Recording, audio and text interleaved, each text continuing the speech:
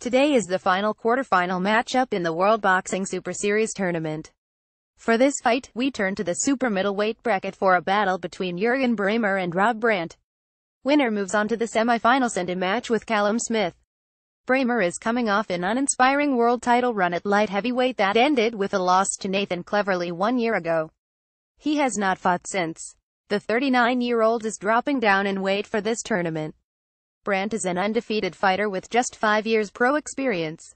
He has heavy hands but has yet to fight any noteworthy opponents. This is a big opportunity for him if he can get past the veteran, especially on Braehmer's home turf in Germany. Odds are virtually even, with Brant a very minor favorite.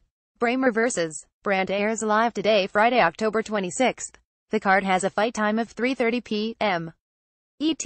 WBSS fights have not been always easy to watch in the US. It will be on the Audience Network and you can check the WBSS website for streaming options as well. Well, have results and discussion right here. Braehmer vs. Brant results: Juergen braehmer vs. Brant.